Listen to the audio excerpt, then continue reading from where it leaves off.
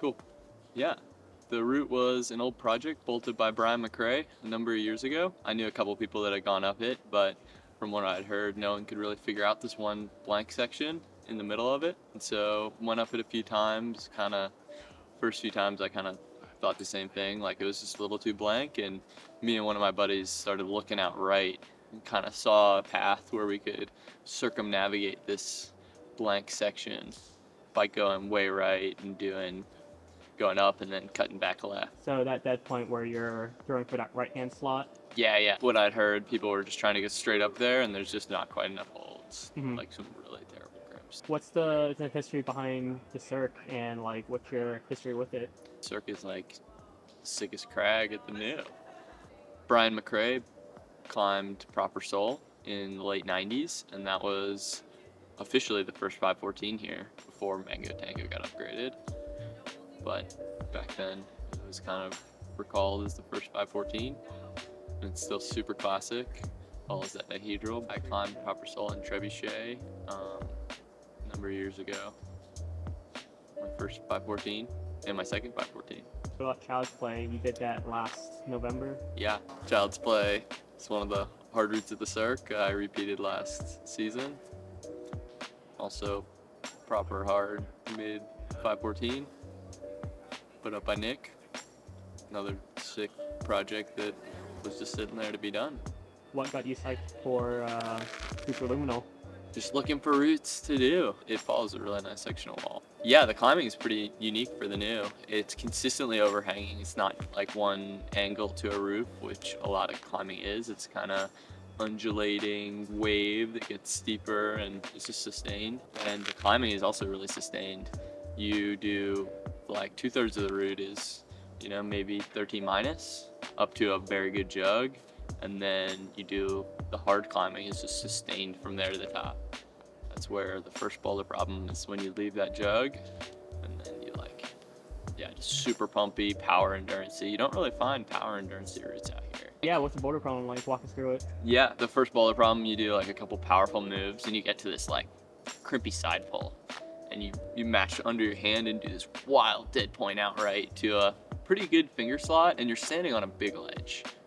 Like very good foot, but the move is very unique. I mean, you move over your center of gravity and you just dead point wildly into this slot, and that move is very low percentage. I really struggle with that move, and it's like the guarding move of that upper section. After you do that dead point move, you have what I like to consider like two more pretty hard boulder problems that are a little easier, but they're really technical and you're getting pumped.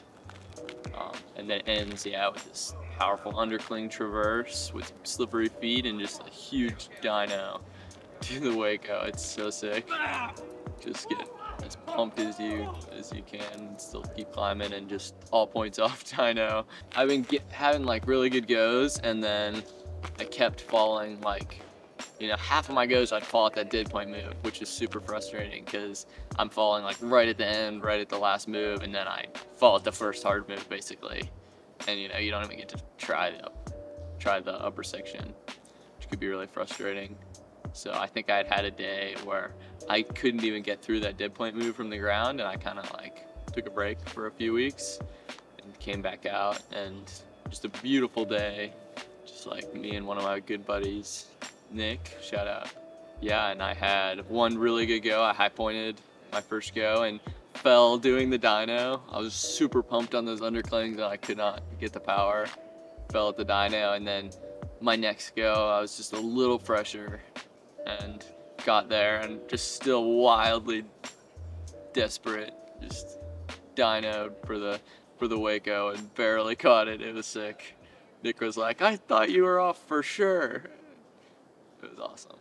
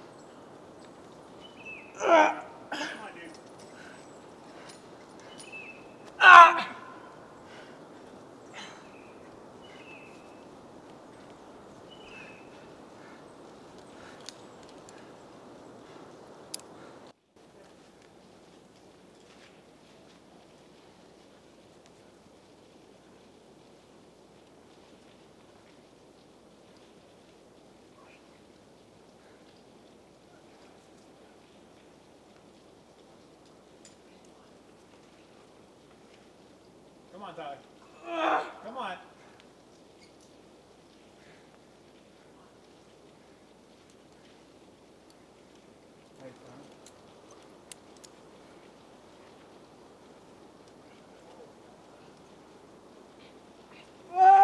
Let's go, dude.